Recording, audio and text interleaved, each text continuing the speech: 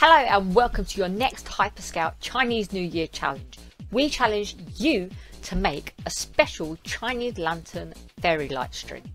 You can buy those tiny little rice lights, or if you've got some Christmas lights to hand, they will be perfect. What you will need to do is make some of these out of origami. We are going to show you step by step how. You insert the tip of the fairy light or the rice light into there, and then you'll be able to string them up and have your very own lantern lights. So follow the instructions step by step and don't forget to share with us what you can do. Bye!